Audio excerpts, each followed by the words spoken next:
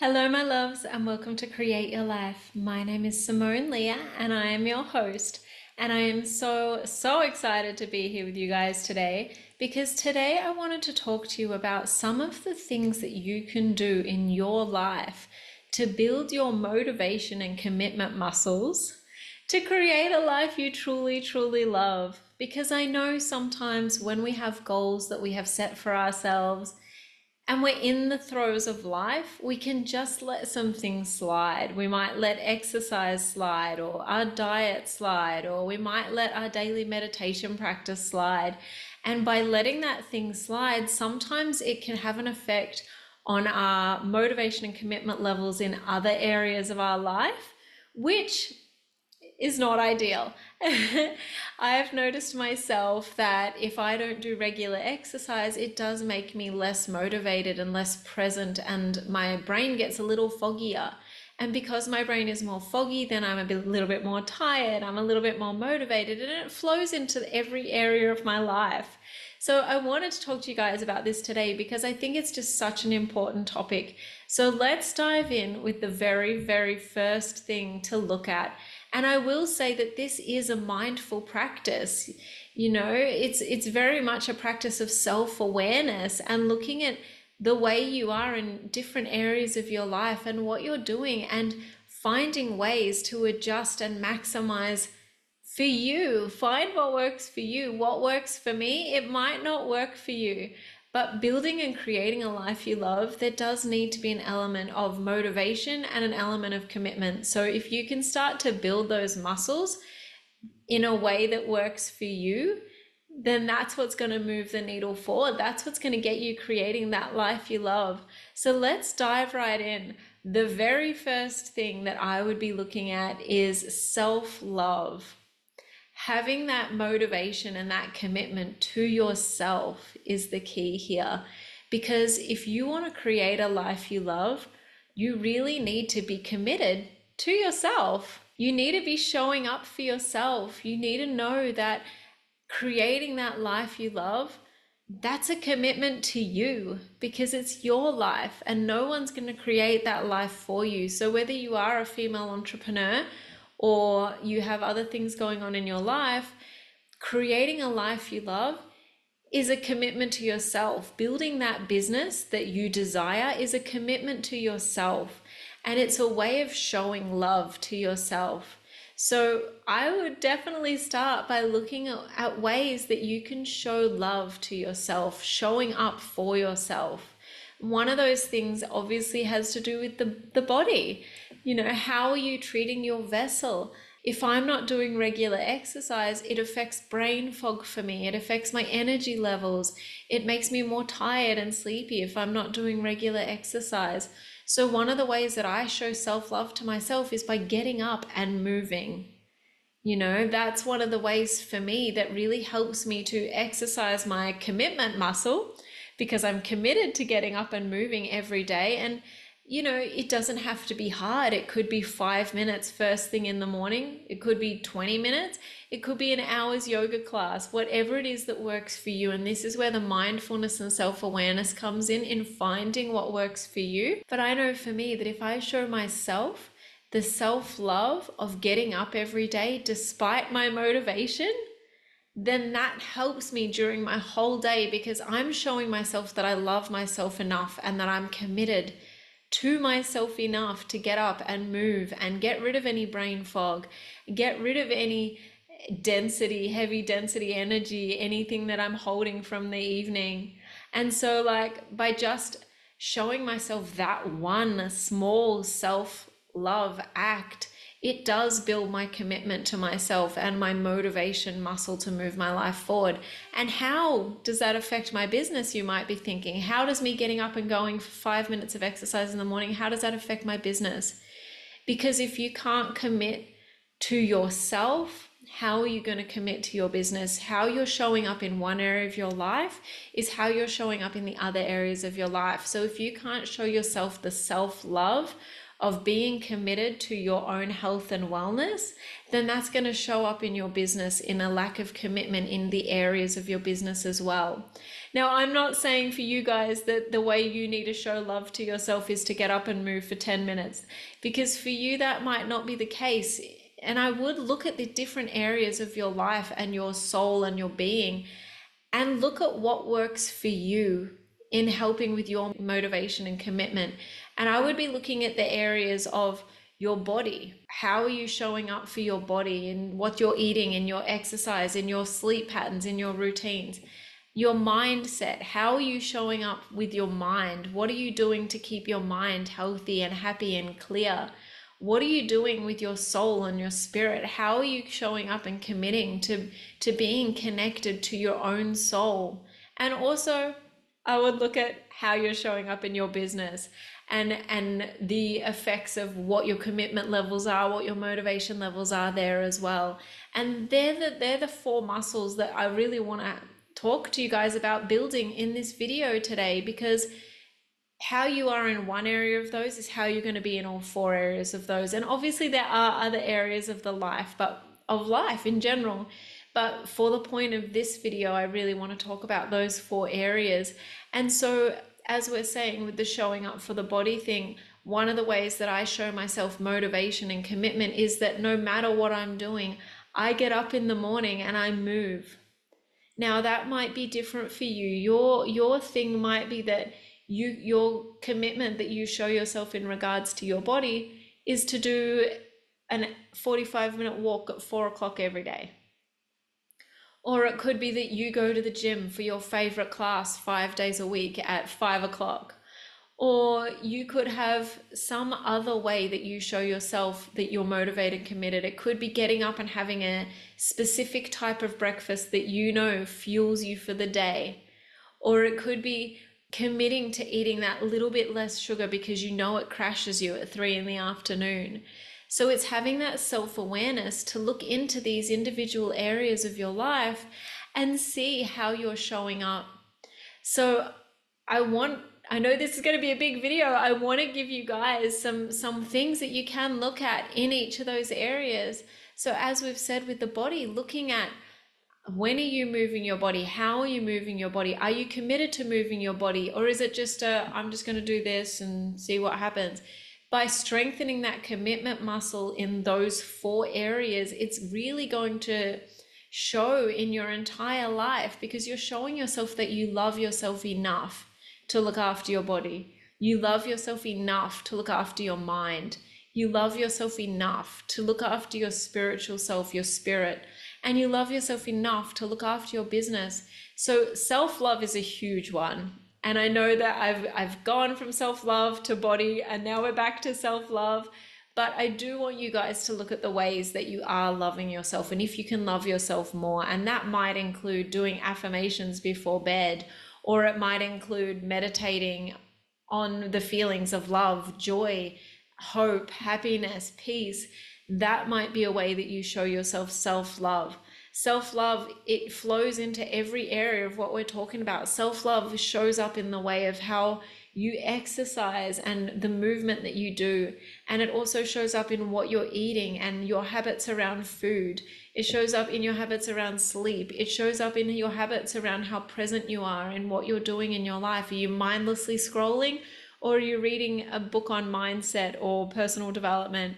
So the practice here is really being mindful and self-aware of what you're doing. So some other tips I can give you, obviously we've looked at the body, is the mind. So knowing what works for your mind and what gives you the best mental state. So for example, you could be someone who scrolls on their phone first thing in the morning for half an hour. I would highly recommend against doing that. I think that turning your phone on first thing in the morning, you're going to be downloading so much. It's overwhelming. There's so much on social media. And I think it was Jai Chetty say recently that you wouldn't get up in the morning and allow 100 people into your bedroom because it's so overwhelming when you first wake up. And the same thing applies here. Jumping onto your phone when you first wake up, it just bombards your nervous system. It doesn't make your nervous system happy. It doesn't regulate your nervous system. So looking at your habits that you have around your mindset and what's making your mind foggy or unfoggy. A new thing for you could be sleeping with your phone out of your bedroom. It could be not looking at your phone until 9 a.m. It could be waking up and reading a book on mindset while you have your morning coffee. You know, another thing for your mind could be practicing peace and presence, and that could involve for you going for a walk for half an hour 3 times a week and just being in nature and being really present with that. A really great way to show self-love and commitment to yourself is looking at where you are present, and even just being present with your morning coffee, or just sitting outside for 5 minutes and being present with the garden, or being present with your husband or partner or children or whoever is around you in the evening while you're having dinner. These little things, as unimportant as they sound, they really affect you in the way that they show a self-love element to who you are and how you're treating yourself. And if you can be present and mindful of the ways that what you're doing is affecting your mind, that is going to flow through into other areas of your life. It is going to flow through into your levels of motivation and commitment to your goals. It is going to show up in the ways of how you are in your business, how present you are in your business, how your mind is in your business. If you're foggy during the day, then you're going to be foggy in your business. You know, if you're feeling uninspired because you're putting things into your mind that are overwhelming, then that's going to transpire into your business, and you're going to feel uninspired and overwhelmed in your business as well. So having the awareness to just start looking at the habits that you've got and what serves you and doesn't serve you in relation to your mind. And then there's also your spirit, guys, and your soul. What is your spirit and your soul saying? Are you connecting in with your spirit and your soul? Is there a part of you that just pushes your feelings down? You don't acknowledge your feelings. Is there a part of you that just pushes away anything that you feel isn't a good emotion? You know, you might be feeling overwhelmed or sad or anxious and you just push it down. Or maybe you eat it, you know, like you might eat those emotions. I'm saying this because this has recently happened to me. I had something happen to me about 3 months ago, and ever since that thing happened, I've actually put on a little bit of weight, and I noticed that I'm actually eating those emotions. Every time I get sad, I've been feeling it in my stomach, and to mitigate that sadness in my stomach, I would eat. You know, so I've noticed that I've been eating my emotions, and now I've looked at the underlying cause for that and the trigger to that. It was my spirit and my soul crying, you know, like they wanted attention and I was just eating it. I was like, nope, nope, I can't deal with this. I can't deal with this. So connecting in with your own spirit and your own soul, how are you showing up for yourself in that way? You know, your spirit might be dying to get out inside and move, and you might be just sitting at a computer desk all day. And I know that comes back to body, but it also comes back to spirit. You know, it comes back to your soul. When you're doing something that is physical, it energizes you, it gives you life energy. And it might even be for you personally to nurture your spirit and your body at the same time. You might be feeling like, I don't want to go for a run. I'm not interested in that. I hate that. It's going to be like pulling teeth. But you might be like, all right, I'll put on some music and dance for 15 minutes. And that's going to really nurture your spirit and your soul. But it's also hitting the exercise point. You know, it's hitting you respecting and loving your body and looking after your body. So it's having that self-awareness of knowing what works for you. So a lot of people love yoga. I find yoga to be a little bit boring. I don't do yoga every single day, but I do Qigong and Tai Chi because they are similar. Yoga, Yin yoga in particular, is a part of Chinese medicine, but it's a different practice where I still get that slowness of movement, but it's a different type of movement that resonates with me. So I will do things like Qigong and Tai Chi, and I will do yoga, say, once a week. For other things, it might be, I don't want to go for a run, but I will go for a walk, or I will go to a dance class, or I will go to a boxing class. For you, you might love going to the gym. I don't like going to the gym. I like to do things that are active and fun, and to me, that's not fun. I like to do things that are outside, or, I like to do a lot of things that feel like playing. So it's having that self awareness of what lights up your spirit when you're looking at these areas of mindset and body and business. What is lighting up your spirit? And how can you show more self love and commitment and motivation and nurturing to your spirit itself? So, for some people, they might want to meditate for 20 minutes in the morning. For you, you might find that you prefer to do 10 minutes before bed.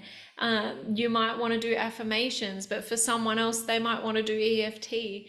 It's having that awareness of how you can find the ways to show self love, commitment, and motivation to yourself so that you can build a life that you truly love and truly desire. And it's also looking at the areas of your business. Where are you showing up and showing self-love in your business? Where are you showing commitment? Where are you showing motivation? And where are you not? And just looking at that, are those not areas? Are they even important? Are they things that you can outsource? Are they things you can let go of? Are they things that don't move the needle forward at all and you're doing them because you feel like you have to? And having that self-awareness of what it is that you are committing to in your business and why you're doing these things is going to show you a lot, because you might be trying to really push yourself and you might be feeling really guilty about doing this particular one thing. So for example, you might be really like, I can't go and advertise my business until I get a website. Like, that's the main thing, but I just don't want to do it. I'm so unmotivated. I really don't want a website, Yet there's someone else using Facebook groups with no website making $1 million a year.